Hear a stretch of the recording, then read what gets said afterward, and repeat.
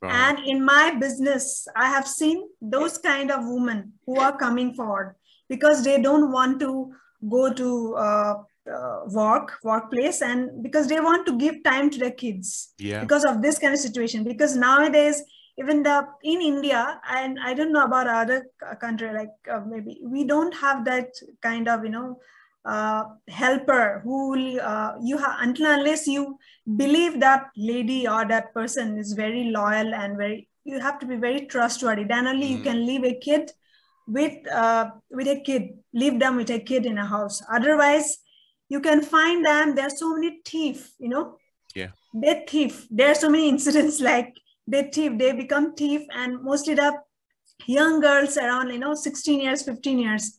I see so many incidents. There are people who are complaining, my friends, like one girl, they just brought them from some village, and she got the habit of the modern society, particularly in a town. When they come out to the in a township area, then they started behaving when they get to see so many things. Right. That is what, yeah.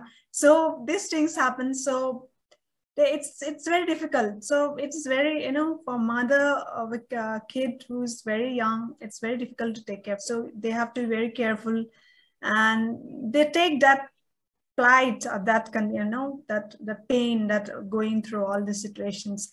And sometimes when you don't have any, suppose you don't have support from your in-laws means like, they're staying somewhere else Yeah. and you are staying alone, husband and wife, along with a kid, 2 3 kids. I mean, they are still young.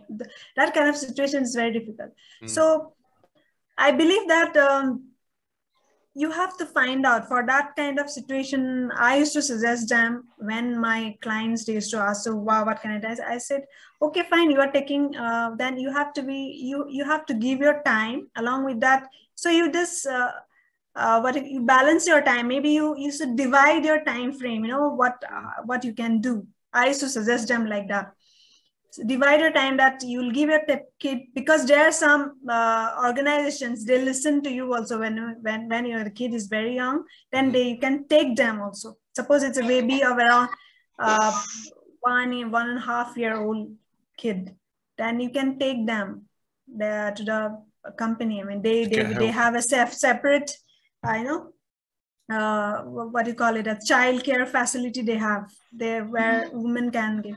So now in India it is started very, slowly. Now it is started because of after so much of complaint about the mothers.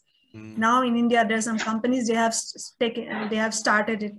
And otherwise mostly women, you can see that they quit their jobs because of that kind of situations. They quit Yeah. for 4 5 years, they took gap to raise a child. This is So about that. It's about yeah, that, right.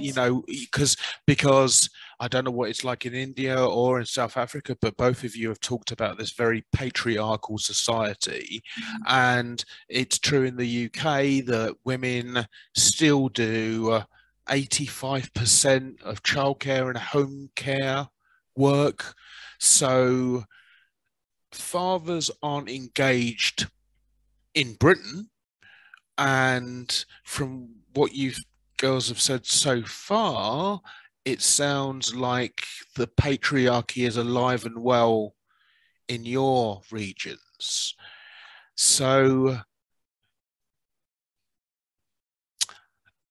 is there something that you will go to you first, Anasuya, because Olivia's just bobbing her child. Is there something that you would like? So I want to get, for the end of this show, I want to get a couple of you looking into camera and speaking to the viewer. So Anasuya, what I'd like is we'll put the camera on you, and I'd like something that you might say to men who are husbands watching this, and then something you might say to the women we're trying to. So we're not going to stop the men from being the way they are. What we're trying to do is make women feel less isolated, because as a victim of trauma, sexual trauma, violence trauma, or trolling, people feel victimized and they feel isolated, And that's the thing I'm trying to change. So from your perspective, Anasuya, you break it into 2 bits, or you can do it as one, whatever you fancy, if you go for it now. Okay.